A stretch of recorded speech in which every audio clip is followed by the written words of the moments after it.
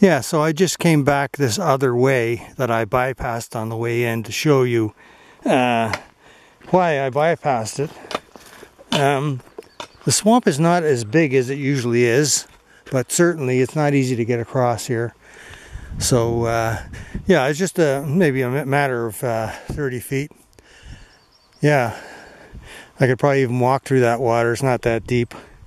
I don't know if I want to or not. Let's see. Tiptoe through the tulips. Yeah, my boots are waterproof and it's not that deep, so I can probably walk through here on my tippy toes. Yeah, there we go. Oh yeah.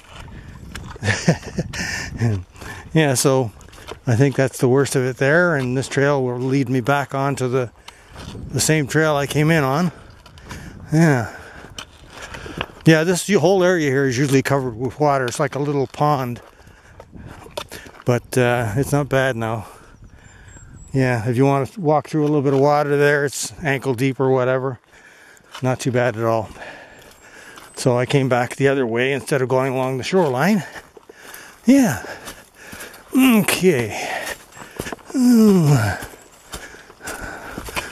I think that most of the snowshoe trail here is not too hilly. It's fairly level. There are some hills, but it's not too bad at all. And I'm actually, I haven't seen one bug today yet, and I think it was because of the cold. They got stunned by that cold last night. I hope they're more than stunned. I hope they're dead, all of them. Yeah. Usually you won't wish that on anything wild.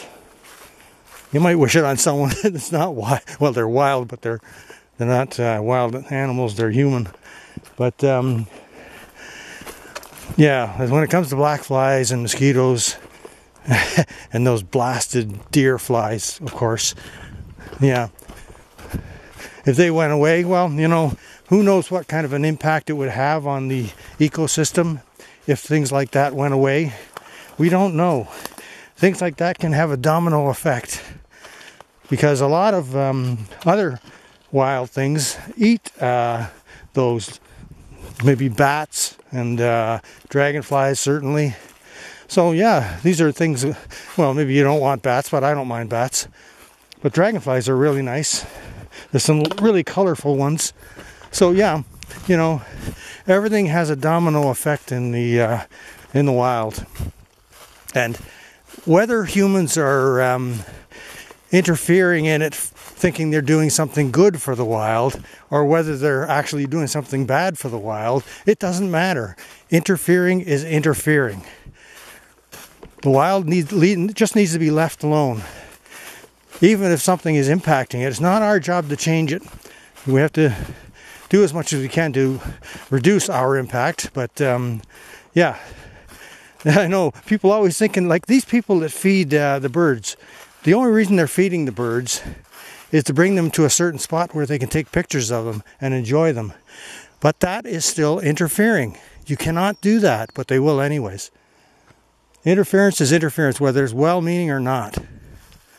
So take that and shove it. I always tell it like it is. So, yeah, and I'm always right. I hate to say it, but I am always right. Yeah. If more people listened to me, the world would be a better place to live in.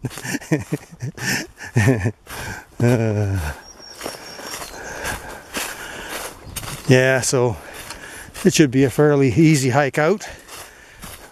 So it's still a long hike. I got a long ways to go, but I'm feeling good.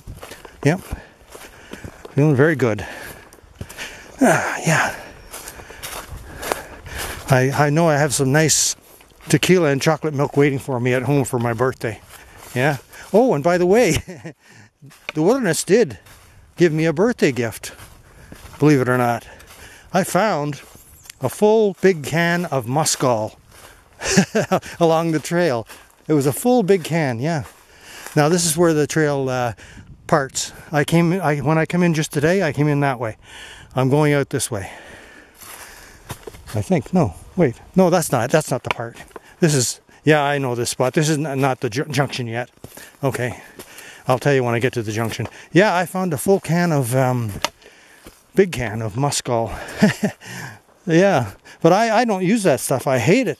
But maybe the wilderness is trying to tell me something. Maybe I should use it. Anyways, let's turn the video off for a sec.